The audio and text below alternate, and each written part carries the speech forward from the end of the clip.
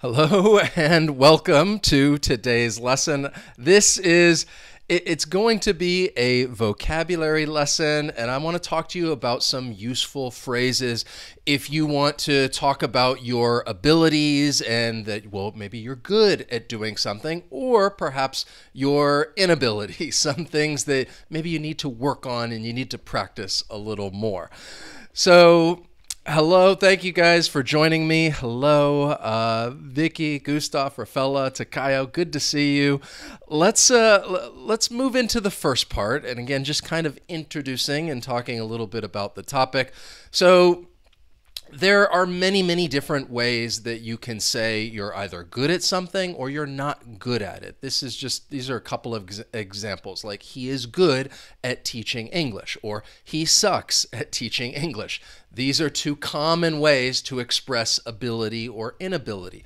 The one thing that I want you to keep in mind as we go through and talk about these phrases, and I would like you to participate and give me some examples, write them in the chat or write them in the comments, is keeping in mind some of the things like grammar. Are we talking about an adjective, or like good, or a verb like to suck at something? Is it followed by a preposition? Which preposition are you going to use? If the preposition changes, does that change the meaning? And also small things like, well, is this a phrase that's going to come at the beginning of a statement or even at the end? So these are the things that I'd like to talk to you a little bit about as we go through some of these different phrases. So again, welcome to today's lesson. We're going to talk about ability and inability, but before we do that, I want to make one quick little announcement, and that is just letting you know if you would like to join my speaking course, check out the link down in the description. This is a course for intermediate to advanced speakers. It's all about helping you speak confidently, speak clearly, speak naturally. We have different topics each week. We learn vocabulary related to the topic. And again, even phrases like these phrases today. This is some of the stuff we go over, learning how to use them, practice using them. And of course, you can use the code SPEAK20 to get $20 off the course. So I'm going to throw that in the chat right there. But yeah, check out the link down below in the description if you're interested in joining. So with all of these lessons, as you may or may not know, I like to make them more of a quiz lesson. It's more interactive that way. So all I want you to do is to complete the sentence. And we're starting out with phrases to talk about your ability to do something, things that you're good at. So just keep that in mind, so as far as helping you determine which phrase we're talking about. So the first one, she has a for negotiating. I've given you the meaning, but because we're talking about being good at something, your ability to do something, of course, they're all going to be very similar, but this is a skill or natural ability to do something easily and well. So what could you say? I've kind of highlighted the phrase in general and given you the first letter. Excellent. So you guys are rocking this first one. Abimbola, Rafaela, Vivek, Vidya, VB7K2, excellent. So yes, you guys are right. She has a knack for negotiating. I'm going to give you some examples, but right now, also if in the chat, in the comments, practice using these phrases. Tell me something that you have a knack for, a skill or natural ability. You do it easily, you do it well. So here are some examples that I'm giving you. You have a knack for something. If I see some good sentences, I'll read those out. So you could talk about, like the first one, I have a knack for falling asleep quickly. Something that you can do easily. Or if I were commenting about somebody else's abilities and say, oh, he has a knack for telling stories. He's just naturally good at doing this. And then the last one, there's one little slight change that I wanted to make you aware of. She has the knack of being at the wrong place at the wrong time. So you'll notice two things. Instead of a knack, and using that article, I'm using the definite article the and following it with the preposition of. I think more often than not, more commonly, you're going to hear the phrase used, a knack for something. However, and I was trying to find like if it wasn't like a solid rule, because you can follow knack with the preposition of. And often when I was looking at example sentences, it comes after the definite article the. So it's like you're talking about a specific thing, the knack of something happening. So keep that in mind, a knack for something or the knack of. I wanted to point that out. But I think more often than not, you're going to use a knack for something. So let's see. So he said, I have a knack for singing in foreign languages. Excellent. I have a knack for cooking. Good. My partner had a knack for presentation or giving presentations. Perfect. Excellent. The next one, let's keep moving on. And again, I hope that some of these phrases are new for you. And as I shown you at the beginning, many people will just say, oh, I'm good at this. He's good at this. She's good at that. But these are, again, getting a little variety, mixing it up a little bit. So he is extremely at coding. Once again, we have this word followed by the preposition at. And when you think about that phrase, you're referring to, well, skilled and experienced. And I do think a key word in here is experienced, that you have experience doing this thing, and you could say, well, they are very at this thing. And again, the word starts with a P.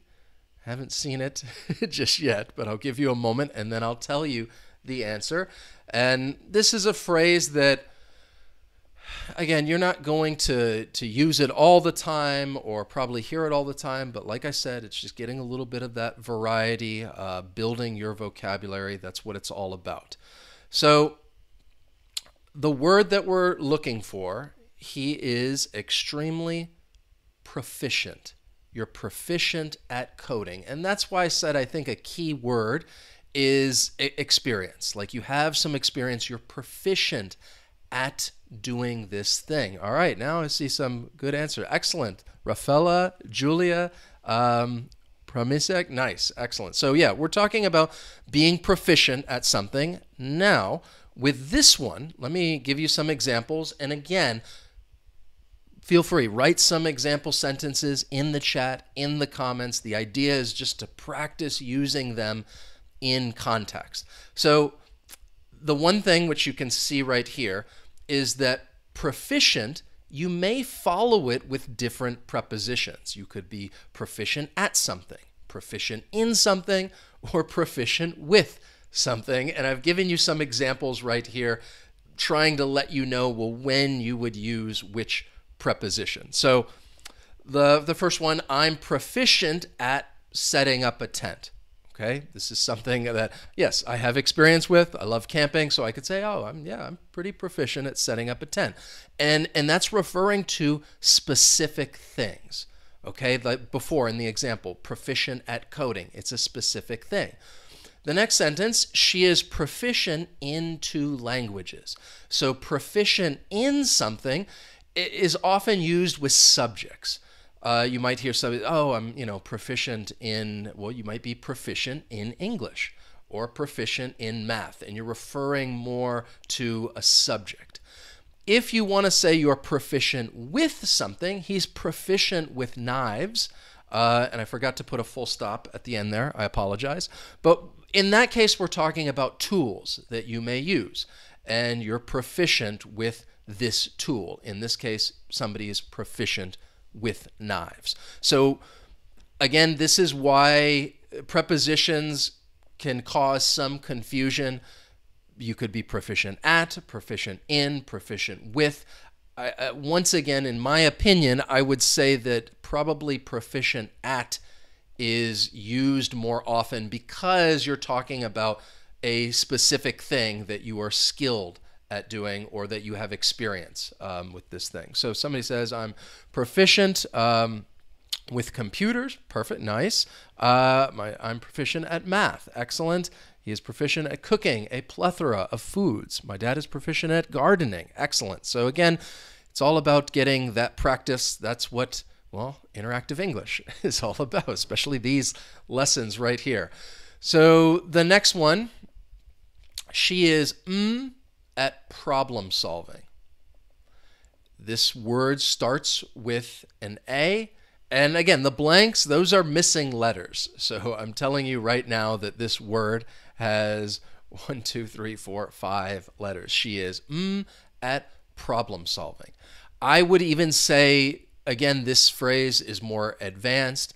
It's probably less commonly used than proficient at, but still something you may hear from time to time. And again, I try to give you some of this more advanced vocabulary, hoping that maybe you'll learn something new. And it refers to having a natural ability to do something that needs skill. So you're talking about something where skill is needed and you have this ability. Starts with an A. Does anybody, any ideas which word I'm talking about? Which adjective? And yes, excellent. The answer is adept. Saw one answer in there. Perfect. She is adept at problem solving, and she has this skill. That's a skill that people need, and you have this natural ability. You are adept at this. Once again, please write some sentences, practice using this phrase in case it's new. I see all these answers now. I don't know if it's because of the delay or just like, oh yeah, adept. People writing it down. Perfect. So the way that I wanted to present this a little differently, instead of me just sharing some sentences with you, to really show you how it's used in context, I just put this in quotes, went to news, and took some screenshots of some news headlines using this phrase. Once again, just to show you that, yeah, you may come across this if you're reading a book or reading a news article. So the first one, it says, Montreal companies are adept at meeting employee needs. And in this case, they're doing a good job. They have this ability to meet the employee needs. This is February Creature Feature. It says, foxes are surprisingly adept at, and I'll tell you what the rest of the article title was. They didn't write it down right there, but it was saying that foxes are surprisingly adept at living among human beings. So basically, where our environment, where people build homes and apartments and they live, that foxes are adept, surprisingly adept at living among us and basically with us and close by. And yes, that's something that they're able to do. And then the final example, I believe this is somebody who plays cricket. They're talking about an athlete. Bharat, adept at making a challenging task look easy. So once again, this is a phrase that you're talking about your ability to do something, to do it well. You are adept at this thing. So let's keep moving on. Right here, again, this one I think is a common one. I didn't see sentences. I'm not too adept at writing on the chat. Okay, that's fair. Fair enough. But keep writing some of these sentences. Practice using them. That's what I like to see. Sorry, I didn't get to too many sentences there. But I want to look at this one because there are other phrases I need to get through. My friend is at riding a horse. Or you could say at riding horses, either one. And this is to have an inherent or instinctive ability in something. We're talking about this activity. My friend is at riding a horse. And I see some quick answers with this one. So, great job. I think this is a phrase that's more commonly used. So you've probably heard this watching a TV show, movie. Perhaps you even use it yourself. Helena, Mina, nice. We're talking about a natural. If you are a natural at something, then it's almost like you're born with this ability. You just instinctively know how to do something, and you could say you are a natural at this thing. Here are some examples, and there's one thing that I want to point out at the bottom. So once again, you're going to follow this with the preposition at. You are a natural at something, maybe a noun, or you're a natural at doing something. I'm trying to highlight there. He's a natural at playing chess. So you could say he's a natural at playing, using that gerund, playing chess, or just say he's a natural at chess. Either one is perfectly okay. The next sentence that I wanted to say is that if you're not going to use the preposition, it is common just to say somebody is a natural. But in that case, typically you would talk about that something beforehand. And we already know what the topic is, like, oh, I've never seen someone play so well at chess. He's a natural. And you're making that statement. You don't have to follow it every time with that preposition. With this one, I think it's common to say that somebody is a natural. Another way of using this phrase would be to use the adjective natural born. She's a natural born swimmer. So natural born, you would find this phrase before the noun, and you would say somebody is a natural born something. So there are different ways that you can use this word and phrase, which I think is useful. It's helpful to understand. So I have people writing some sentences. I'm a natural at helping people. Okay, good. I'm a natural at learning English. Glad to hear that, Lolly. She's a natural at acting on stage. Nice. Rafaela, he wants to be a natural at swimming. Nice. Then, let me see. I think, one more with these abilities, and then we'll talk about inability. So this is, well, you see that hyphen in there. They are in the art of deception. We're talking about knowing a lot of something, and I think this does have to do, it's a key word, knowledge. So there are two words. I've given you the first letter of each word, and once again, each of those blanks, that is a letter. What do you think? They are in the art of deception. They know a lot about this thing. And hopefully that I'm giving you the first letter of both of those words. It makes it a little easier to try to think of the phrase. And with this one, we are going to follow it with the preposition in. You are in something. Good job, Gabriel, Julia, Mina, Promazek. Sorry if I can't mispronounce names. Vinraj. We're talking about the phrase well-versed. You're well-versed in something. You know a lot about this thing.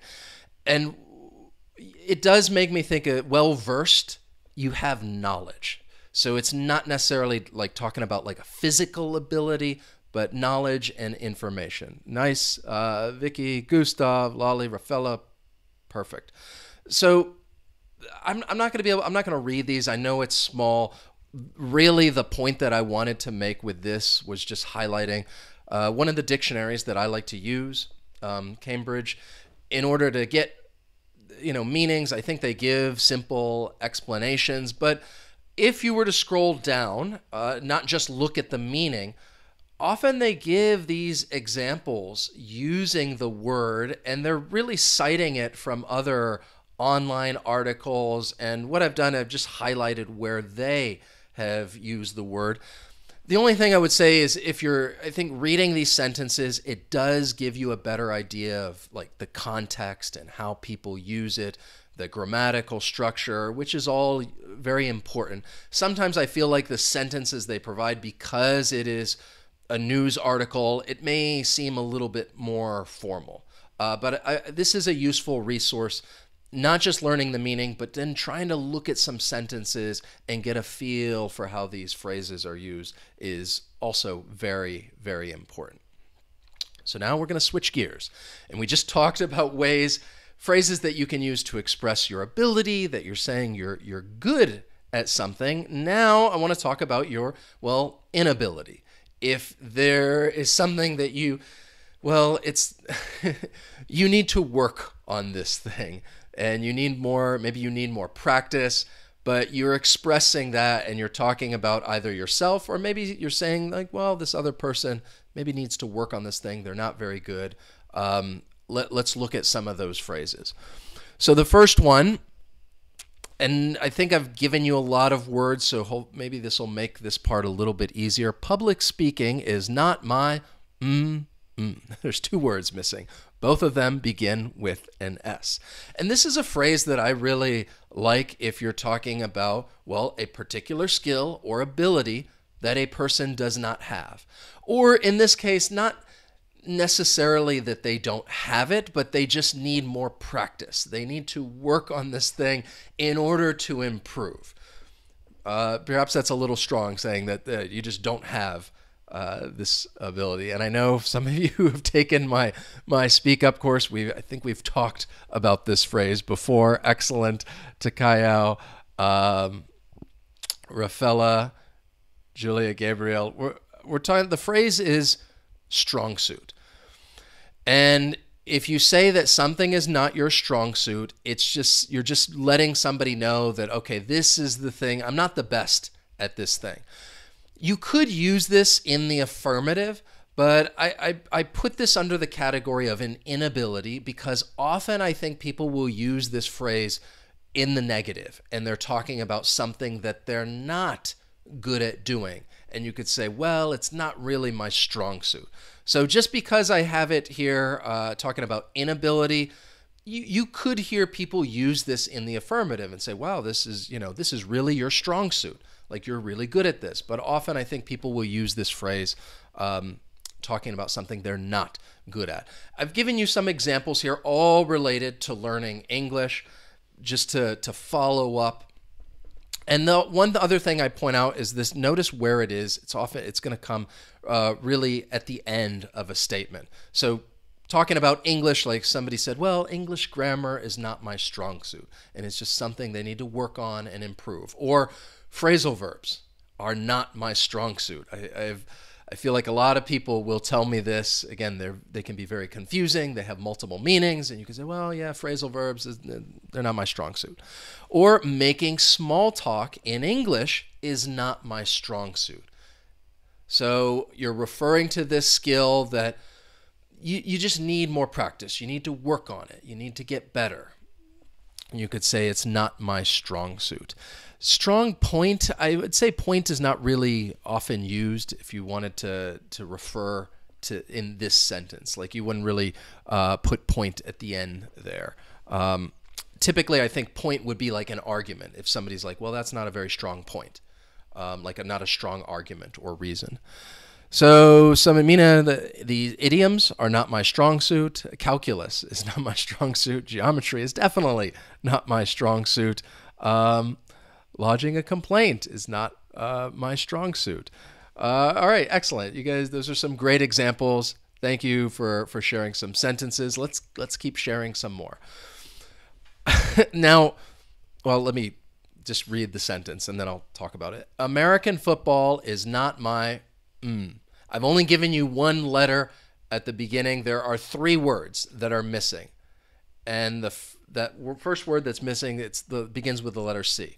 Now, I will say what I wanted to mention about this, because in general, we're talking about ability and inability. This phrase is not necessarily related to your inability to do something. It's more closely associated with your talking about likes and dislikes. So in this case, something that you just don't really care for, that you don't like.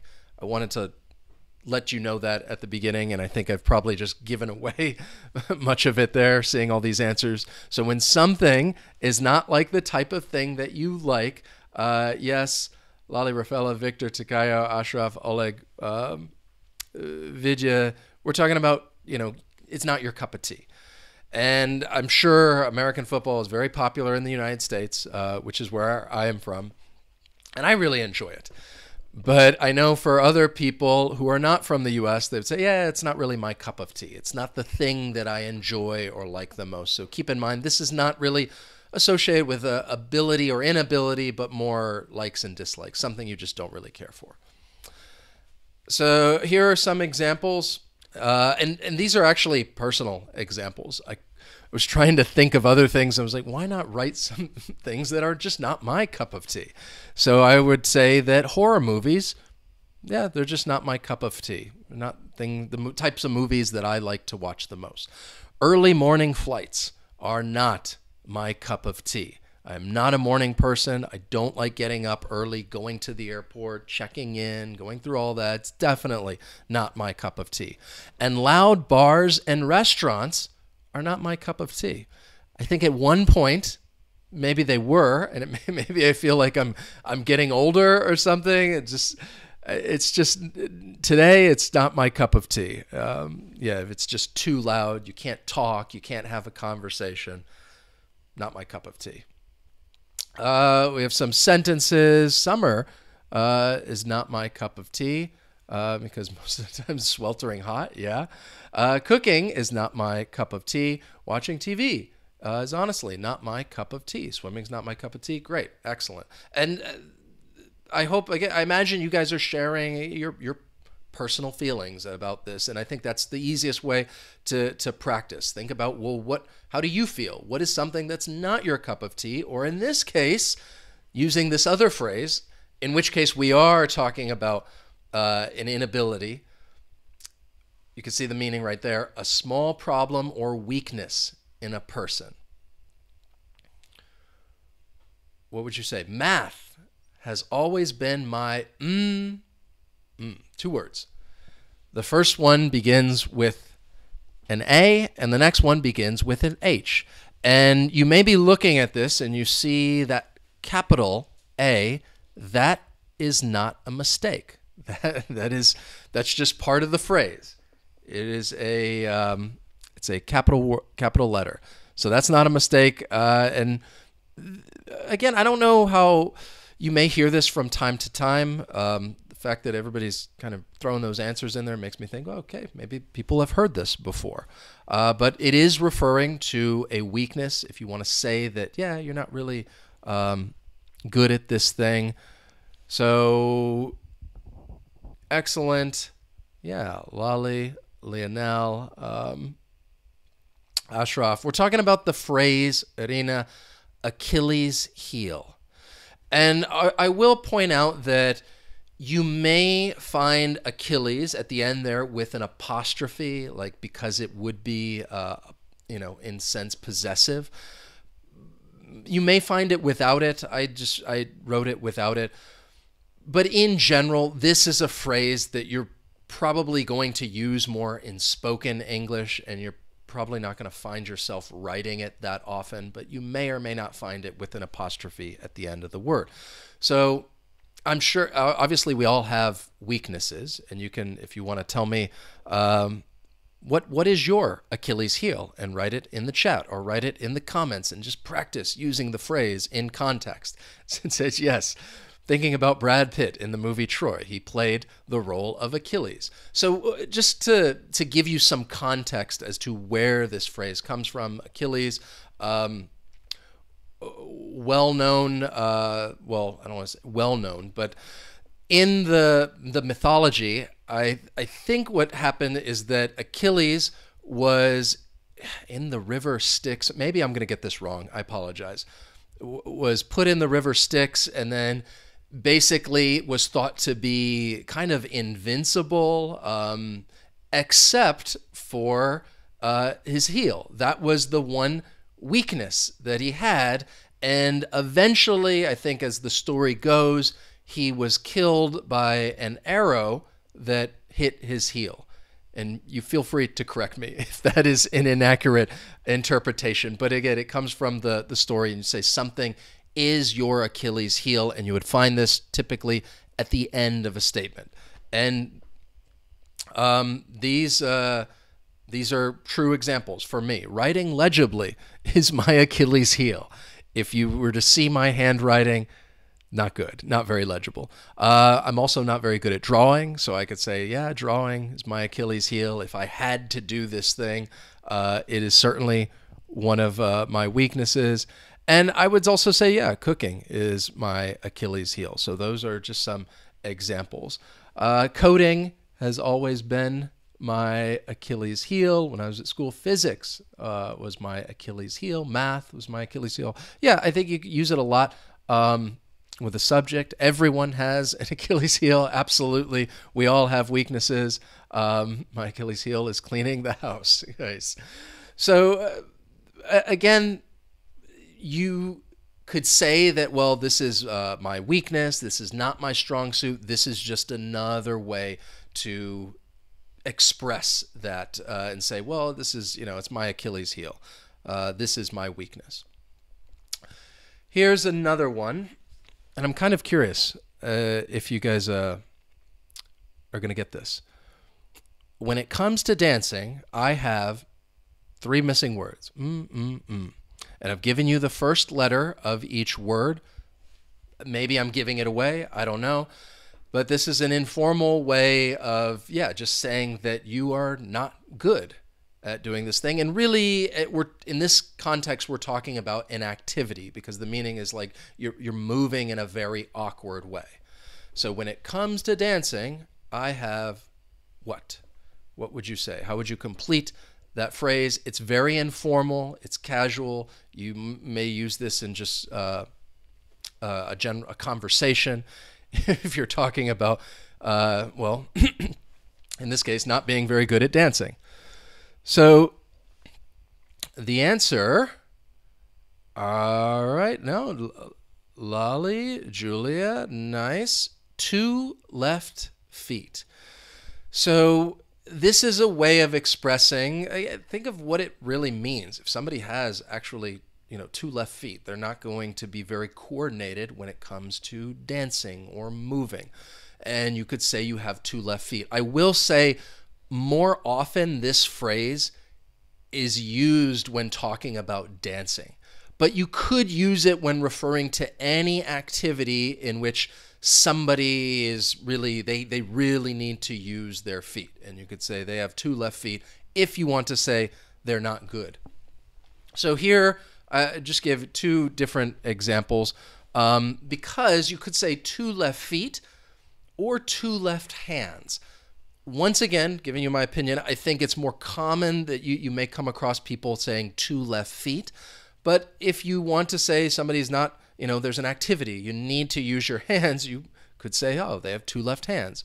So the first example, he's not very coordinated. I think he has 2 left feet when it comes to playing soccer. Right? And again, soccer, you need to be coordinated. And if you're not, then maybe you'd have 2 left feet. Or using the other one, 2 left hands, she's unable to catch. So when it comes to juggling, she has 2 left hands. This is an activity. You're using your hands, and you could say that someone has 2 left hands. So it really depends on the activity that you're talking about. 2 left feet, 2 left hands. I would say it's more common to say 2 left feet, and often people are going to be referring to dancing. If I were trying my hand at skiing, I would surely have 2 left feet. It's a good example. Skiing, you got to use your feet. So with these lessons, my goal is hopefully,